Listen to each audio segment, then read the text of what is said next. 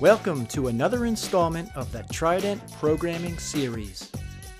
This video will show you how to program the noise filter and noise filter bypass. Programming noise filter and noise filter bypass. The noise filter is intended to help attain a steady display with an unsteady, noisy input signal. The field selectable noise filter averages any minor or quick changes in the input signal and displays the reading with greater stability. Increasing the filter value will help stabilize the display.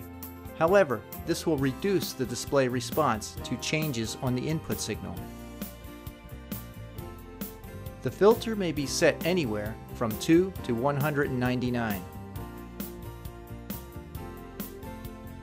To set the noise filter value, press the Enter button. Then set the value using the right and up arrow buttons. Press the Enter button again to save setting. This will bring you to the noise filter bypass menu. Setting the noise filter bypass value will allow the meter to filter small input changes but allow larger input changes to be displayed immediately. If the input signal goes beyond the bypass value, it will be displayed immediately with no averaging done on it.